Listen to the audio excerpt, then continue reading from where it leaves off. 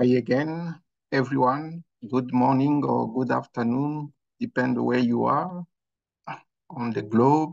We are waiting just 1 or 2 minutes to get started. Is Professor Wolfgang Preiser on the call?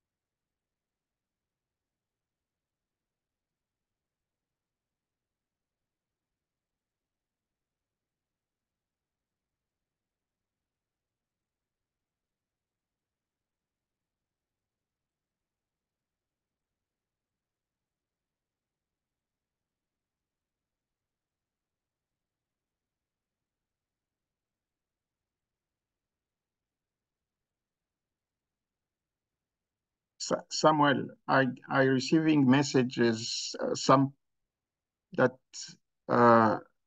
it was thought to be at 3 South African time. I'm not sure where the confusion coming from. Winifred, can you check for us? Sorry? I'm asking Winifred to check the time for SAS, West South Africa. Good afternoon. Good afternoon, Wolfgang. You are muted. Good afternoon, Jean. Good afternoon, colleagues. Okay. So in interest of time, we're going to get started. Thank you, everyone, for joining this first series of AFREhealth webinar. Again, we apologize for the few-minute delay. It seems like there's been some confusion on the timing, but at least we have the first speaker on. I'm going to let Prof. Wolfgang Preiser to introduce himself and kick off for this session. Wolfgang, it's up to you. Thank you very much, Jean. Good afternoon, colleagues. Wherever you may be, it's a great pleasure being able to give this brief presentation. My apologies, somehow my calendar thought it would be at 3 o'clock South African time. But thank you for the warning, Jean. Here I am. And in terms of background, I am the head of the Division of Medical Virology at the University of Stellenbosch in Tygerberg. And our division also comprises a busy diagnostic laboratory, which is part of the South African National Health Laboratory Service. I have a long-standing interest in emerging infectious diseases, both in their zoonotic sources, but also then their spread in the human population, oftentimes with a diagnostic, from a diagnostic angle, because that is what I do for a living. So we need to ensure that potential cases are diagnosed.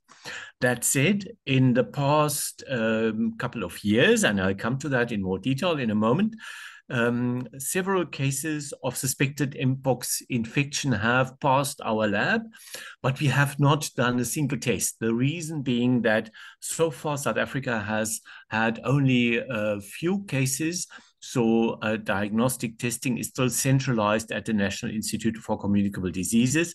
There has not yet been a need to roll out testing to the other public health laboratories.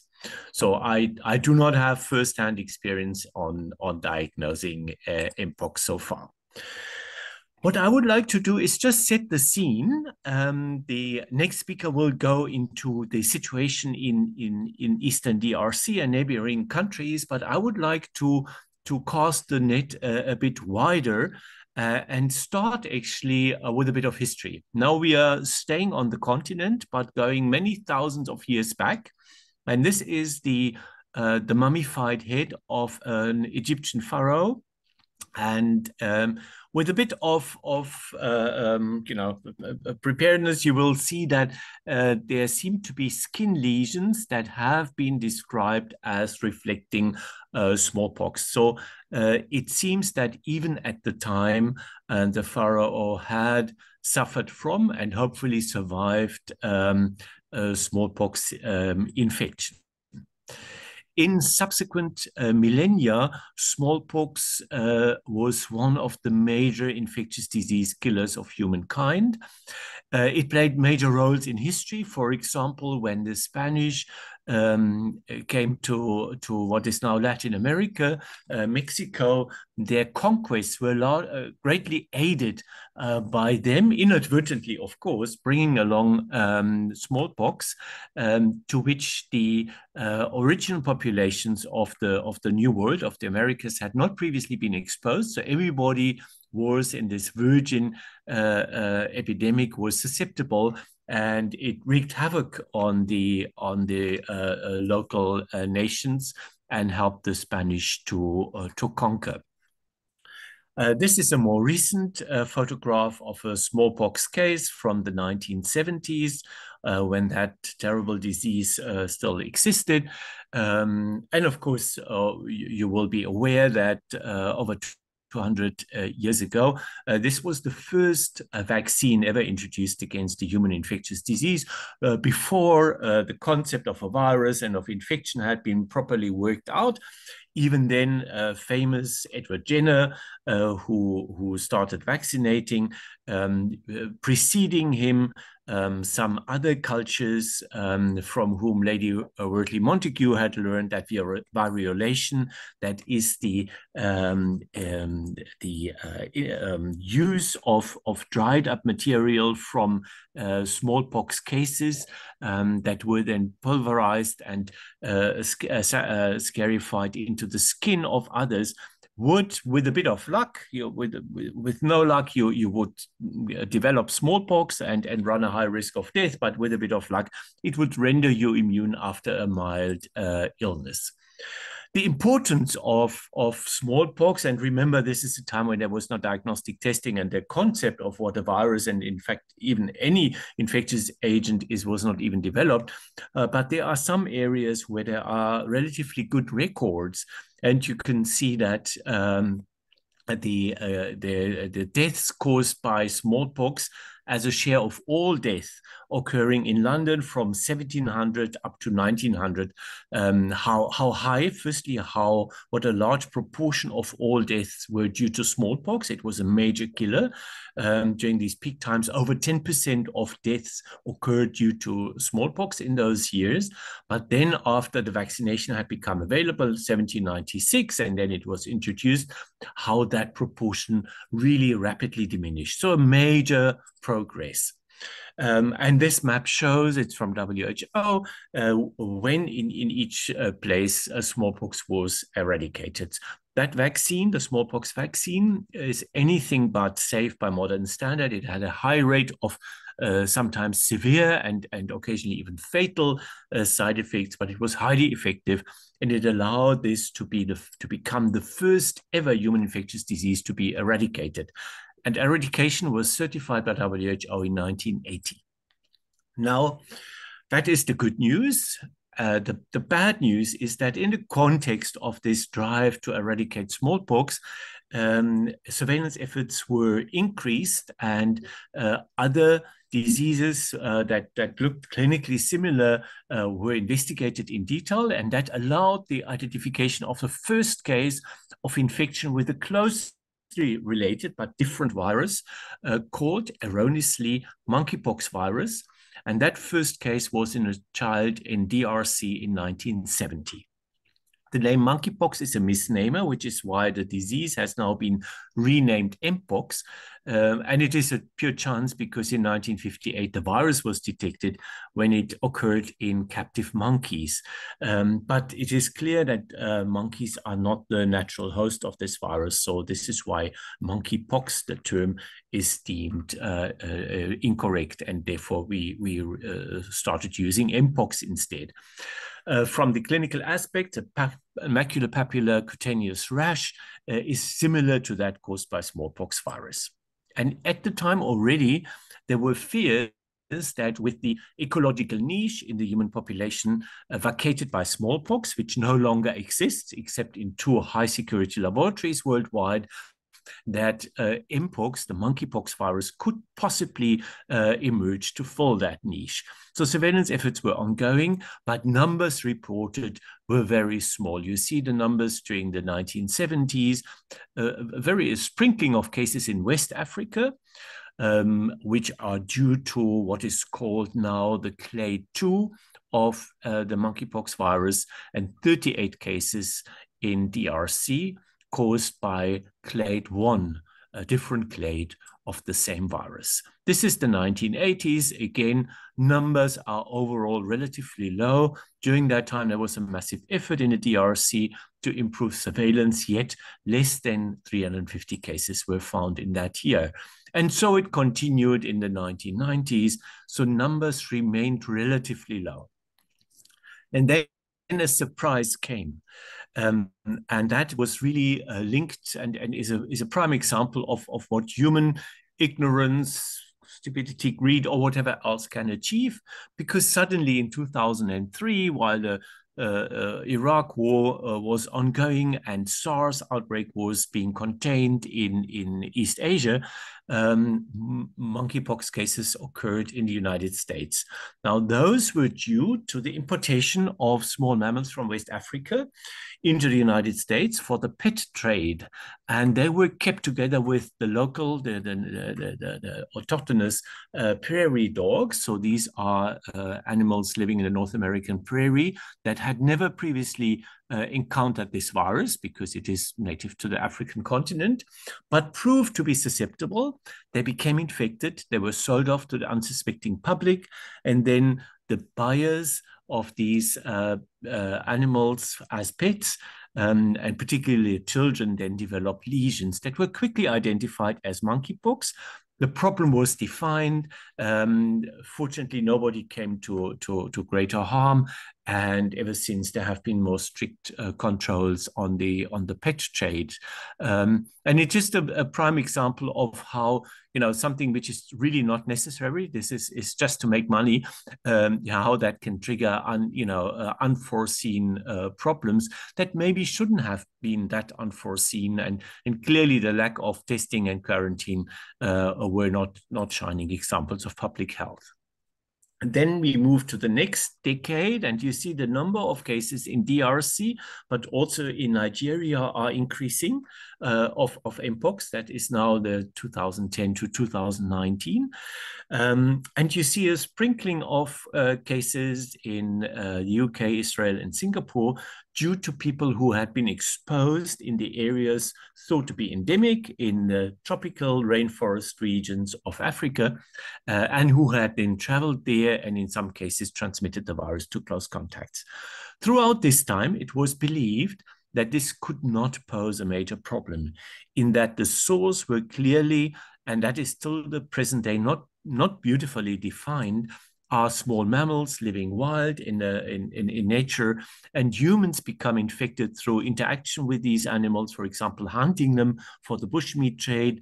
Oftentimes it was teenage young men who would be the primary victims, because they presumably went out and hunted and skinned and prepared these animals or sold them on. And there was limited transmission from human to human following such zoonotic transmission events. And it was thought that the infectiousness of the transmissibility of this virus from human to human would not be sufficient to cause an outbreak and a further spread. This was wrong. And it is, this is something which, an article which appeared just last week in Science magazine. I put a link at the bottom. Is a fascinating account of how in Nigeria, starting in 2017, it was recognized that the characteristic had changed, that now this virus had assumed different characteristics from previously, that it was no longer confined to people with either direct exposure to the small mammals in a natural context, and very limited onward transmission in the family context or other close contacts, that now this virus was rapidly spreading from human to human. This was unfortunately not totally, but largely ignored, clearly on the global scale, until then, 2.5 years ago, the scenario changed markedly. There was a global outbreak that occurred starting in early 2022, which now affected, with an unprecedented number of cases. The current count stands at 100,000 worldwide. And the most affected countries like the United States, Brazil, Spain, France, Colombia, Mexico, Peru, UK, Germany, and Canada, they were outside these areas. And clearly these cases were not linked to direct introduction from the endemic countries, but they were acquired through direct person-to-person transmission, oftentimes the sexual route, and oftentimes linked to men having sexual exposure to other men. So it was a totally different risk group and a totally different behavior of this virus. And this is a report that shows the dark blue areas are the countries. I mean, the darker blue, the more cases have occurred. And you see this is now suddenly become a global disease. Which can be linked back to the ongoing human-to-human transmission occurring in Nigeria since 2017, which at some stage then jumped off the African continent, spread to Europe, and from there to the rest of the world. And this is the case profile of over 30,000 cases. You see that the vast majority are male, young adult males. The majority are identified as men who have sex with men, and the vast majority also reported sexual encounters. So it was sexual transmission of a virus that was previously thought to be a zoonotic infection acquired in remote areas covered by Central African rainforests. So very different. What's also different, fortunately, is that this, on the whole, was not a catastrophic outbreak, in that few cases were severe and relatively few deaths occurred. That stands in contrast to what was previously described from Africa, where the clade 1, the Congo Basin area, had a case fatality rate of around 10%, and clade 2 along the West African coast had a case fatality rate of 2 to 3%. So lower, but still a lot higher than what was observed during the global outbreak. So the other factor is, of course, that the case fatality rate is dependent on the quality of healthcare people receive. And there are some reports and speculations that this may have further changed the picture during the global outbreak. So I'm coming back now to Africa. These are the areas where the clade 1 here in blue and the clade 2 virus here in green are endemic. That means they occur in their small mammal hosts, many of which have not been well described and characterized. And in fact, some clades have not even been, or subclades have not yet been found in their natural host. So there is still a lot that we don't know. That is what we thought, and now this picture has changed.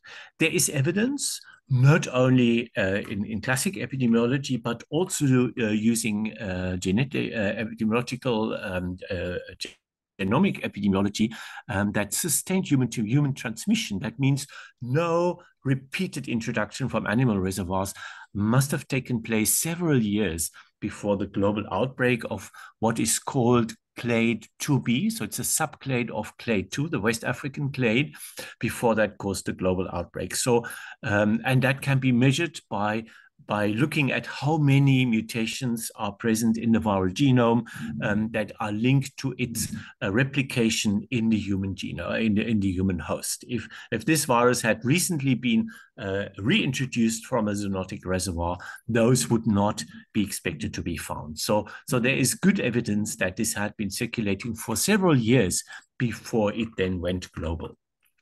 Fortunately, as mentioned before, case fatality rates during the global outbreak are much lower, which may be linked firstly to it being due to the clade 2, which previously already had a lower case fatality rate, but also surely due to improved management of cases. Yet, the outbreak was significant enough and its initial spread was just breathtakingly rapid for WHO to declare a public health emergency of international concern, which lasted for about a year. That doesn't mean the outbreak is over. Cases are still occurring around the world, but at a much lower number due to firstly, risk groups knowing about it and taking precautions. Secondly, vaccines having been made available to risk groups. And then, of course, also that members of risk groups may have been infected and may have been rendered immune. Fortunately, vaccines developed against smallpox are also protective against the monkeypox virus and other related orthopox viruses. We no longer use the original smallpox vaccine. There is a derivative, which is cell culture derived, which is already safer, but the modern variants to this are actually limited replicating or non-replicating viruses that are very immunogenic, yet also very safe. They were not developed against Mpox. They were developed in preparation of a possible bioterrorism or biowarfare attack using smallpox or related virus. They're so-called a byproduct of these preparations. Measures were taken, and on the whole, this outbreak culminated and peaked relatively soon, and since then, case numbers have come down. There are many remaining uncertainties. I don't want to go into these too much. I'd rather show the global curse by WHO and come to the lessons that should be learned or should have been learned from this global outbreak. It's yet another one of those pathogens that have been known for decades, and then suddenly and apparently unexpectedly develop in a very bad way for human health. And other examples are West Nile, Zika, chikungunya virus, all viruses that were detected even as far back as the 1940s and 50s, and for decades remained largely in obscurity, and then suddenly they spread across wide areas of the globe, affecting thousands and tens of thousands more people than ever before. And then also a lot is learned about them in a short while of time. And then, of course, one regrets that not more attention has been paid to them earlier on. So ignorance is bad, and not knowing about these things sufficiently is also risky. And as mentioned, the vaccines and antivirals that are available now against Mpox are actually byproducts of preparations against biowarfare.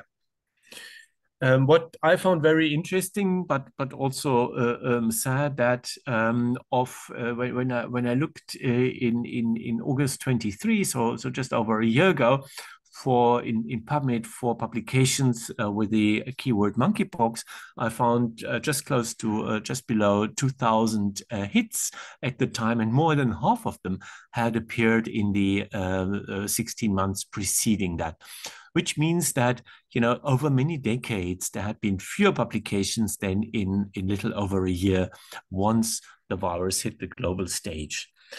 So it's the old sad story that as long as it is seen as something that affects almost only the poor in far-flung countries without direct relevance to the resource-rich countries, there is little investment in surveillance and in research. So there are many lessons to be learned. We still don't have a good idea of the animal reservoirs and the spillover pathways.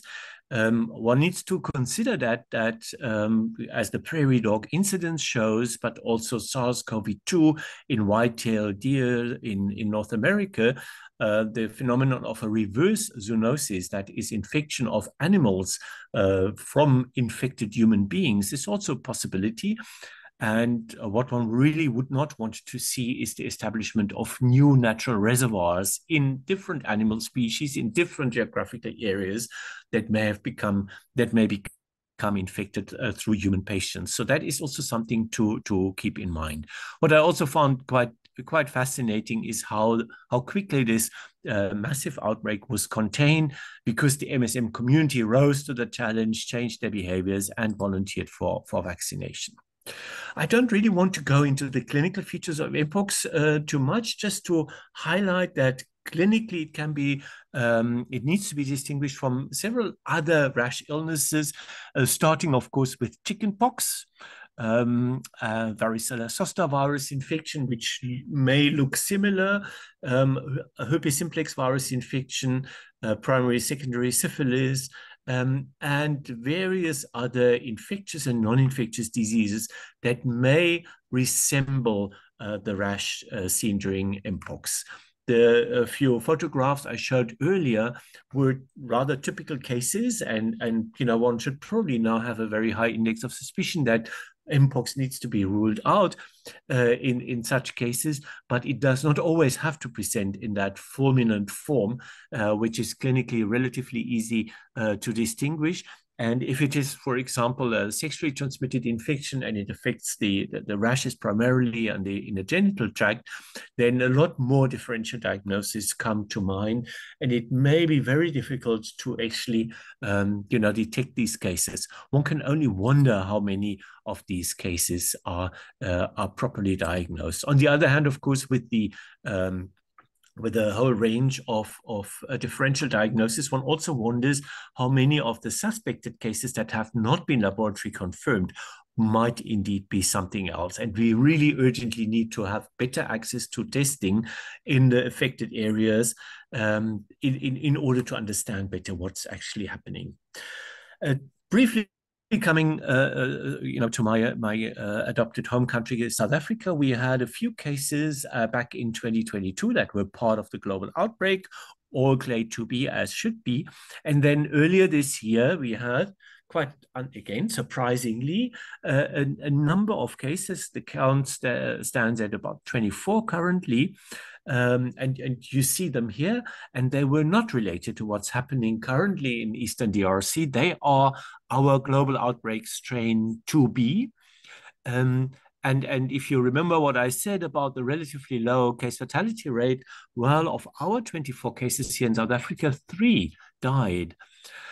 So much higher CFR and very tragic. And some of the cases who survived also had very severe disease.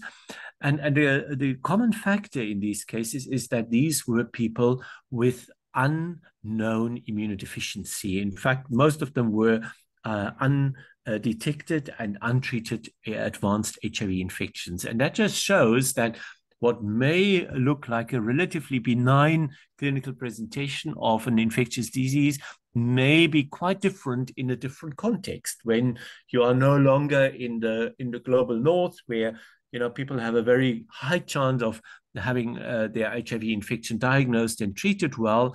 Now we are moving to populations where access to treatment is difficult and diagnosis may not have been made.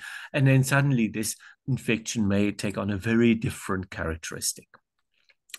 With this, if the next speaker is available, I would stop if she has joined us in the meantime. Jean, over to you. Thank you so much, Wolfgang. Just a quick check. Is Professor Nadia Sam-Agudu on the call? Yes, I'm here. Thank you, Jean. Okay, good. I think we will take maybe 2-3 questions. Thank you, Wolfgang. This is really a fascinating story. I knew you're gonna do justice. You are very fond of history and yourself a fighter of or those viruses. Really, this was fantastic.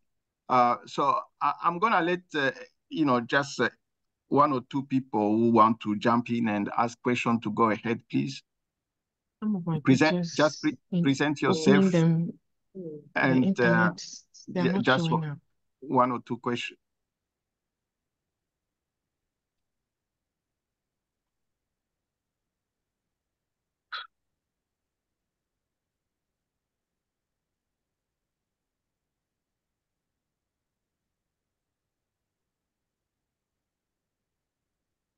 Yeah.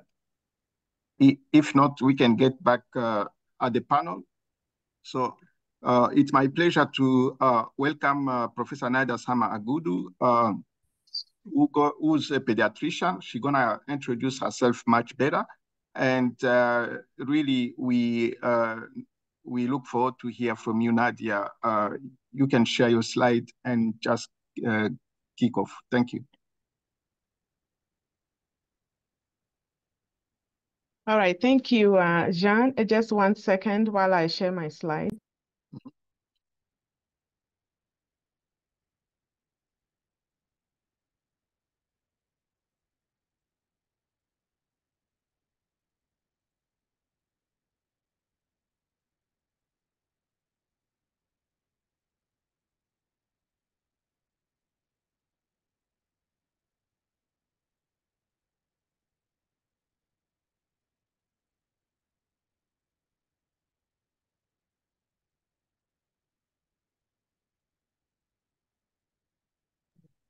Just 1 second.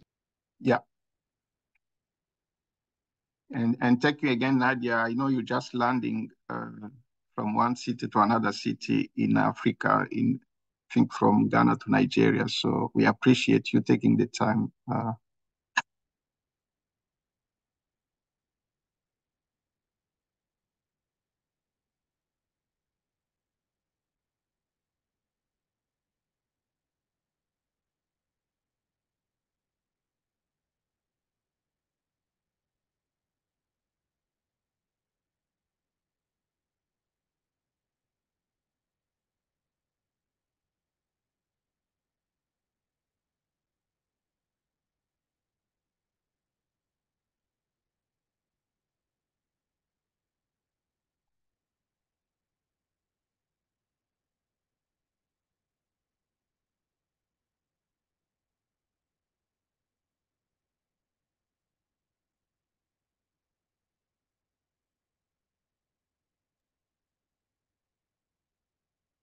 Again, it's impressive to see all the number of people connected. We are about to 126, which it's a testimony of the interest of the topic.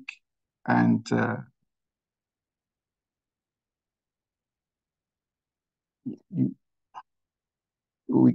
excellent. We can see your slide, Nadia.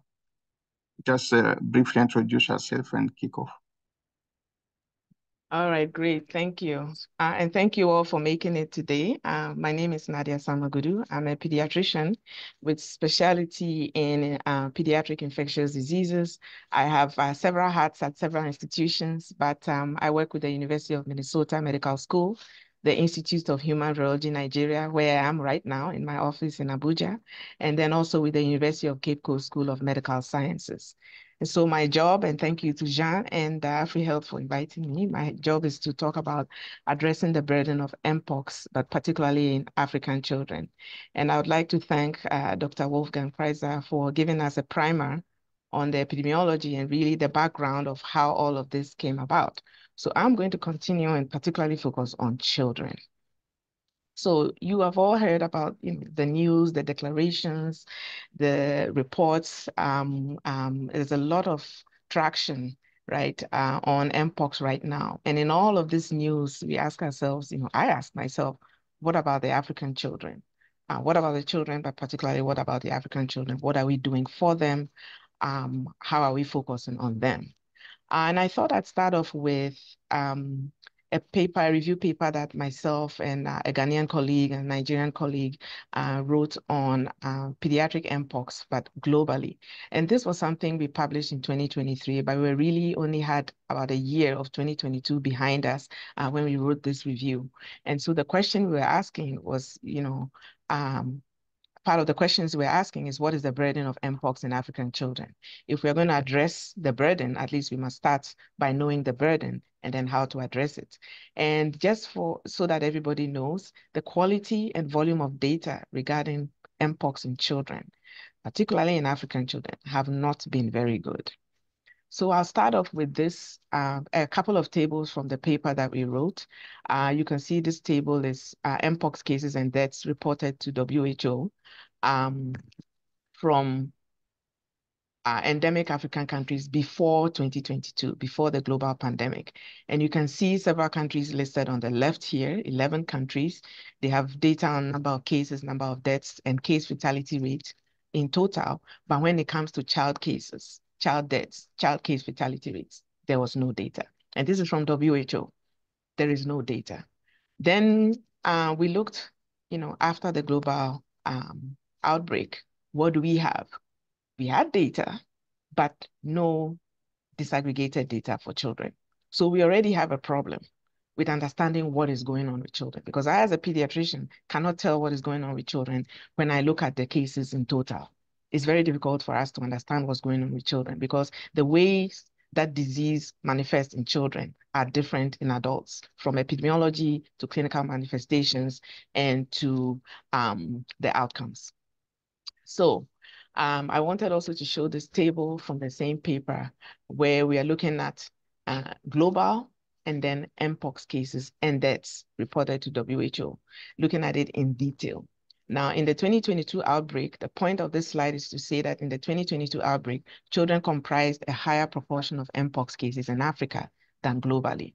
And that's really always been the case within African countries before the outbreak, before the global outbreak, after the global outbreak was declared over, and even now as we are having a surge of cases across the African continent. And I want you to draw your eyes to these two red boxes I've put in here, just to note that this data was as of the end of the year in 2022, right? The end of the first year, first calendar year of the global outbreak. But you see here that when we look at proportion of all cases that are children, and by children, I mean 0 to 17 years, when you look at the WHO African region, this is 38.5%, almost 40%, almost 4 in 10 cases in the African region were children 0 to 17 years. And then globally, for the same age group, is less than 2%, basically 1.2%.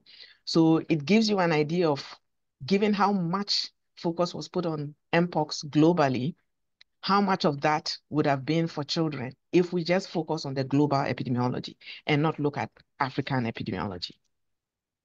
So after 2022, what about the children? Dr. Preiser has talked about the epidemiology of outbreaks, the clade 1, clade 2, 2A, 2B, 1A, 1B. What is going on with children after 2022? What is the epidemiology of that for African children? And I want this map to send a message here that African children have to deal with Mpox, right? But they also have to deal with other infections of pandemic potential, plus vaccine preventable diseases that have highest impact in children. They have to deal with all of these things because even for diseases for which we've had vaccines for decades, there are many children in African countries who have not had any of these vaccines or have not been fully covered for these vaccines, which puts large populations of African children at risk of these vaccine preventable diseases for routine immunizations, as well as Mpox itself, as well as other diseases of pandemic potential that do not have vaccines available yet. So on the left here, you see the map showing the Mpox virus clades detected in Africa. And you can see in West Africa, the shading here showing clade 2A and 2B. You can see Cameroon as well. You can see DRC, and you can see some of the other countries in East Africa that are affected as well.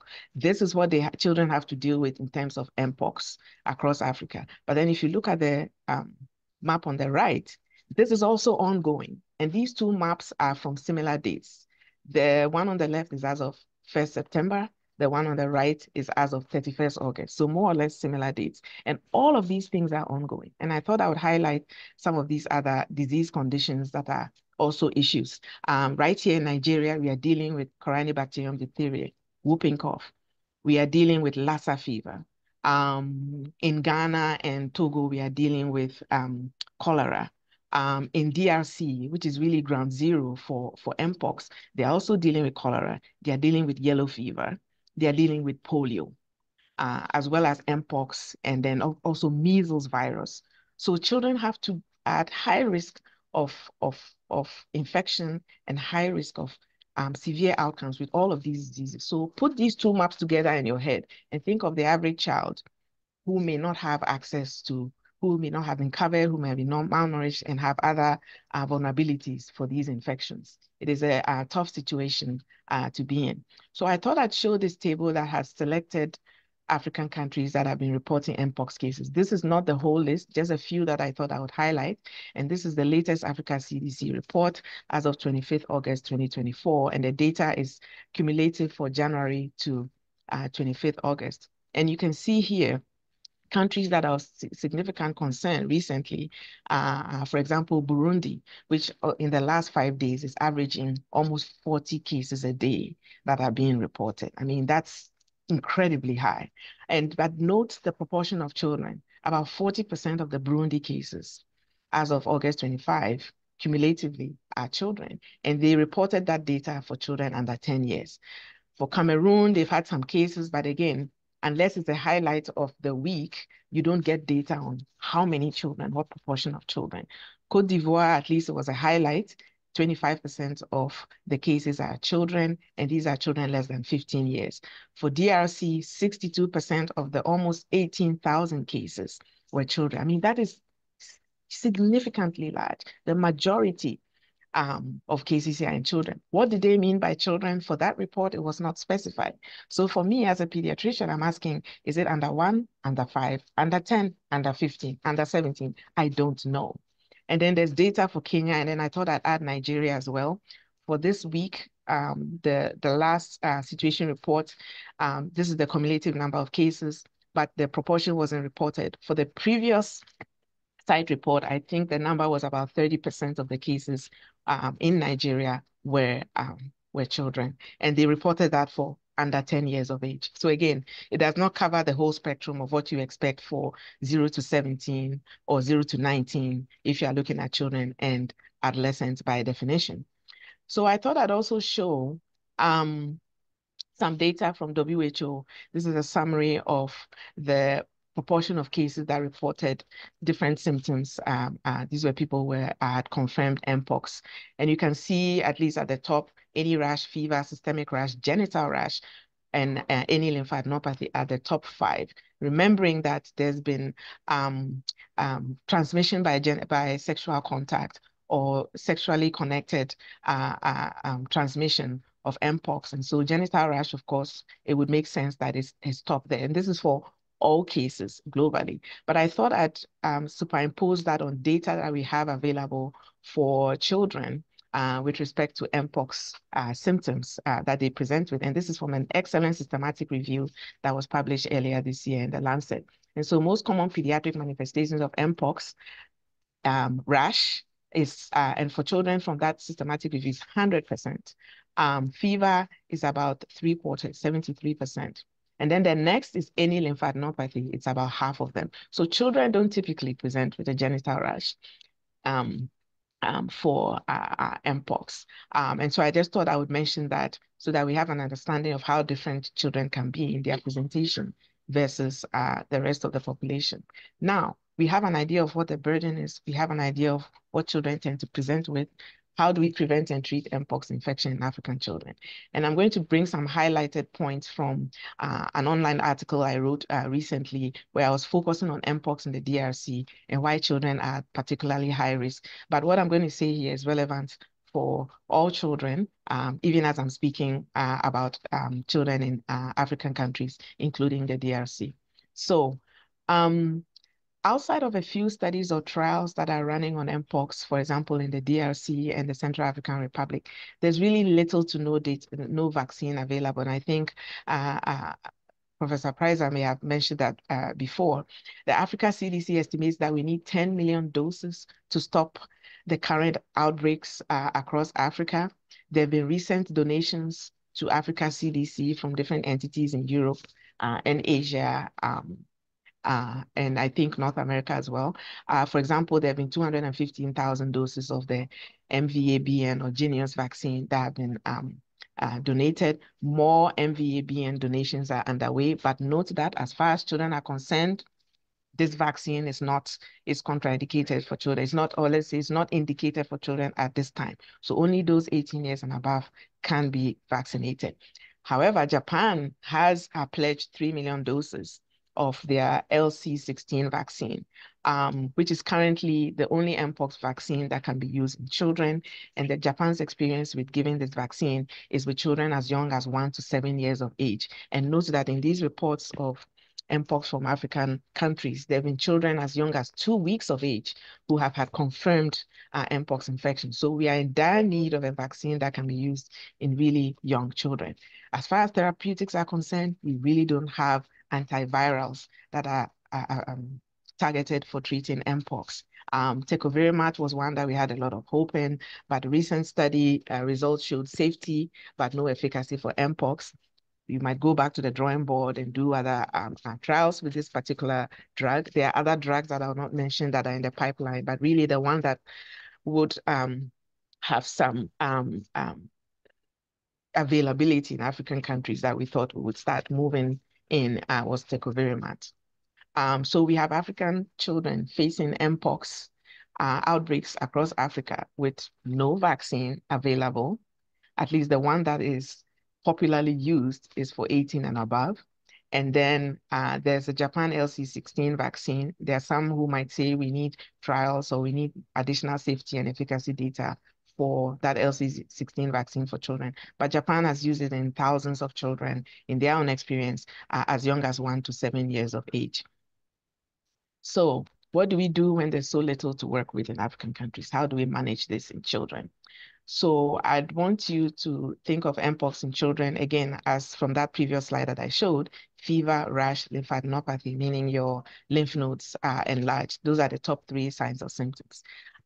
If there's going to be severe disease and death, it comes from complications of infection. One of the most important of which is superinfection of the skin lesions. So the skin lesions are there, they might be breaking down or scratched, and then infection gets in there. And for children and especially young children and infants, their body is not well compartmentalized in terms of protection from infection. And that's one of the things that renders them effectively immunocompromised by age. And so they can, they can seed infection from the skin lesions into the bloodstream and get bloodstream infections and can develop sepsis. And sepsis is bloodstream infection that can affect organ function. You can have kidney failure, liver failure, whatnot, from uncontrolled bloodstream infection. So what do we do? First, when we are managing children, we need to operate with the fact that children are essentially immunocompromised. And my children that I'm most concerned about would be those under 1, under 2, and under 5 years. But in general, under 5. But then I sort of categorize them in those blocks in terms of, improvements, that's physiologic improvements in their immune competency. What do we do with these children? We isolate them at home or in the hospital if they need hospitalization. We provide antibiotics, either prophylactically, i.e. for prevention, or for prompt treatment when we see that there is superinfection. We optimize nutrition. Children in a lot of these settings, including DRC in the areas of conflict, may not have had access to food. They may already be malnourished, and a malnourished person, particularly a malnourished child who has an ongoing infection, it is a huge risk factor for developing severe disease and death. And then, of course, supportive or symptomatic treatment, give them medication for pain. Mpox lesions for some people can itch, and the itching causes scratching, and the scratching can then lead to having superinfections. So managing the itching. And then, of course, if they have fever, especially as you've diagnosed the source of the fever, they can have some comfort in getting anti-fever medications. So for public health in general, we're looking at community and populations. We need to keep up with routine vaccination for vaccine preventable diseases. Those vaccines are available already. We need to make sure that there's adequate coverage for it. For example, measles. Remember the map that I showed you? There's measles outbreaks going on in DR Congo as well as a couple of other African countries. You do not want Mpox and measles coming together to infect children at all. And so we need to manage the diseases for which we have available vaccines. For example, areas of conflict and internally displaced people's camps. Of course, concurrent infections, we make sure that in providing vaccines for those diseases for which we have vaccines, we can reduce the incidence or the prevalence and incidence of concurrent infection. There have been cases reported of concurrent Mpox and chickenpox and Mpox and measles as well. And these tended to be in immunocompromised people. And as we respond to the Mpox surges across Africa, do not exclude African children from mass Mpox vaccination plans. There is a vaccine for children. MVA-BN or Jenius is not the only vaccine available. There are people talking about ongoing studies with that Jenius vaccine to try and see its safety and efficacy in children, including in African children. We may not have a lot of time to wait for those. There is one. Let's work with that one and provide this to children safely and for effect. So that is all I have. Thank you very much for the time. I want to thank my collaborators and the research teams that I work with, especially in Nigeria, Verdi Nigeria, that works particularly on Mpox studies. So thank you very much. And over to you, Jean. Yeah, thank you so much, Prof. Nadia. That was really another really insightful eye-opener talk. So we have left almost a few minutes. I think I'm not sure if Dr. Dashrat or Dr. Moffenson is still on the call. There is one just update we want to make about MVA-BN, Nadia. So MVA-BN it was used off-label in UK and the US during the global pandemic. And we currently, actually, the MpoxReC, we are planning to evaluate it in DRC in children. So, but I agree with you, it's never been approved for use, but off-label, definitely. So this was also was clarified by, was mentioned by Dr. Pradeep, and if you want to comment on that. Yes, I just wanted to add the studies I've seen, and I might be wrong, the largest studies I've seen or the data, I saw the Lancet paper as well, was in post-exposure prophylaxis, right? And for African children in these outbreaks, you might want to think of both pre-exposure and post-exposure, right? And so I haven't seen much data on the pre-exposure prophylaxis, right, for children using MVA-BN. But yes, there is experience in using the vaccine in children. And these were outside of Africa at least, but there is some data and experience. Thank you so much. Thank you. Any other quick comment, question?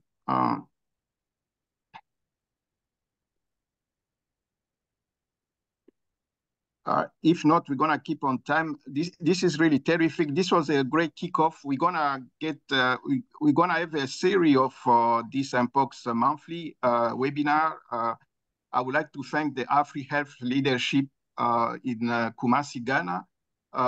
Also to thank our founder, NIH Fogarty. I saw the new director on the call. Thanks for joining, and all of you again. We're gonna have an exciting row of really experts, including from DRC. At some point, we're gonna get also Professor Jean-Jacques Muyembe, who will be on this floor. Thank you so much, and we will be in touch.